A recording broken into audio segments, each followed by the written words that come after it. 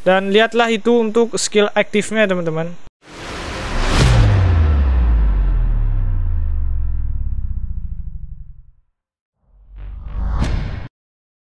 Yo, hello guys, apa kabar? Ni hao ma o genki desu ka and how are you today?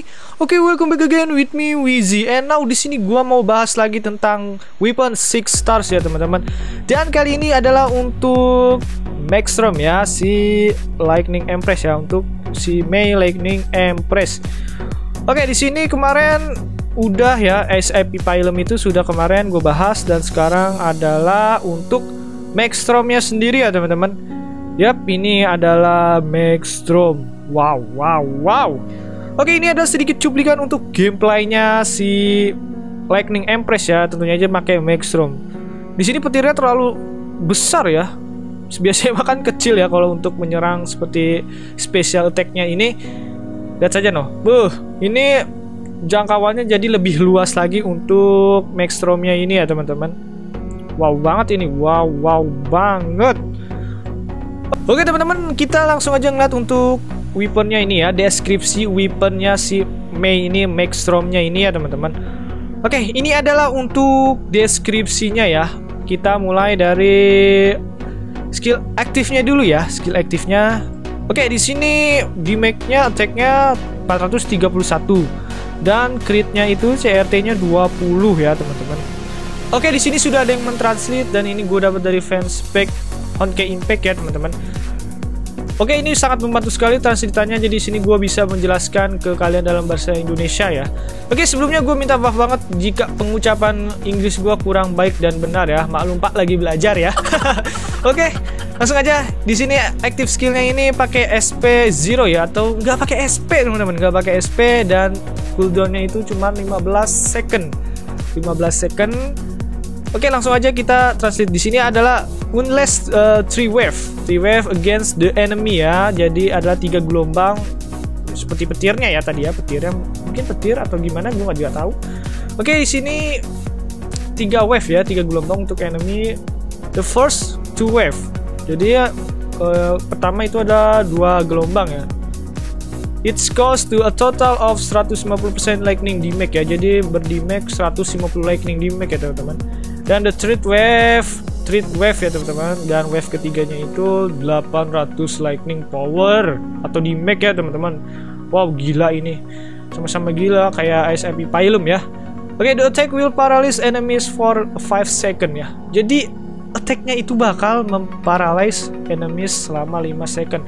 Tentunya aja nggak berlaku untuk bos-bos besar ya, seperti Ganesha ya teman-teman.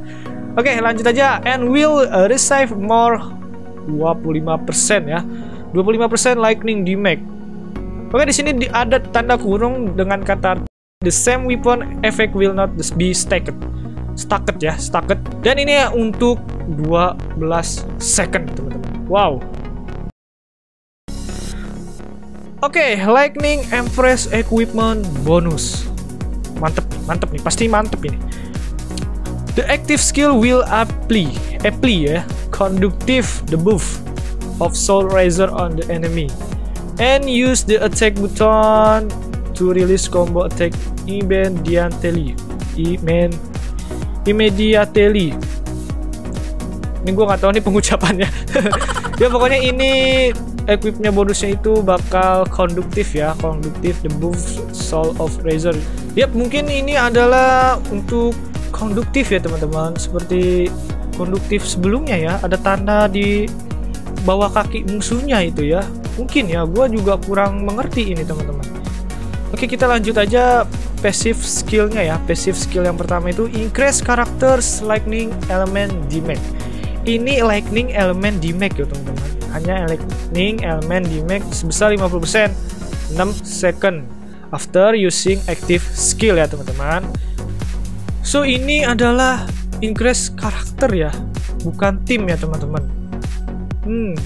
Apa bisa ya dijadikan support untuk Valkyrie lain ya? Gue nggak tahu ini. Pokoknya ini sini tulis dengan 6 second ya, 6 detik after using active skill. Oke, langsung aja lanjut. Reduce total damage taken character by 50% and improve ignore interrupt. Wow. Ini jadi bakal reduce damage ya. Ini adalah pertahanannya bakal naik jadi 50% ya teman-teman dari serangan musuhnya tentunya. Oke, lanjut aja pasif skill kedua, basic attack. When combo attack hits paralyze enemies, ketika combo attack itu memparalyze enemy atau musuh, summon thunder deals 250% damage. Jadi bakal mensummon ya, atau memanggil petir ya, petir yang tadi kita lihat tuh yang nyamber itu, dan damage-nya itu adalah 250% lightning damage to the target and surrounding enemies, ke target musuh ataupun di sekitar musuhnya ya teman-teman.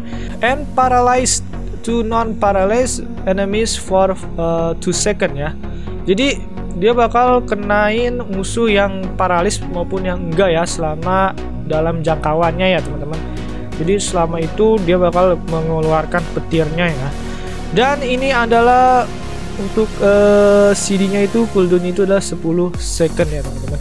Oke guys, kita langsung aja ke gameplaynya ya untuk Lightning Empress dan MAGSTORM-nya ini. Oke, kita lihat teman-teman. Nah,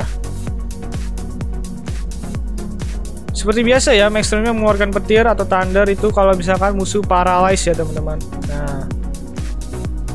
Nah, special attack-nya petirnya lebih sakit lagi nih.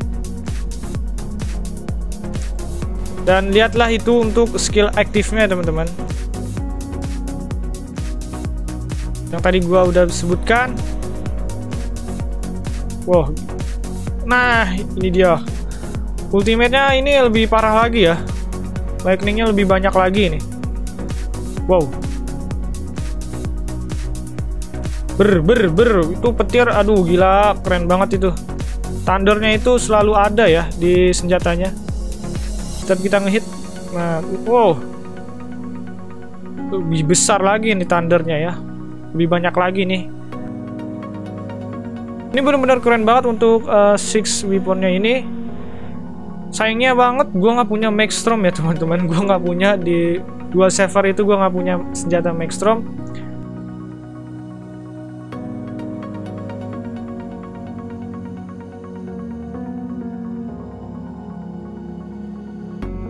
Dan ini adalah untuk ultimate-nya ya. Ultimate-nya kalian bisa lihat juga. Nah, ini keren banget ya ultimate-nya ini.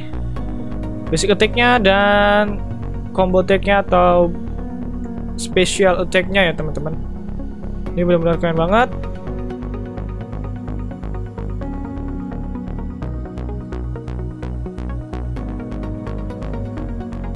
Dan untuk active skill-nya itu kalian bisa 3 kali pakai ya, seperti yang tadi gue translatekan. Ada 3 gelombang ya, ada 3 wave. Nah, itu lebih keren lagi nih ya. Nah, ini benar-benar keren banget loh untuk weapon 6 stars-nya ini ya.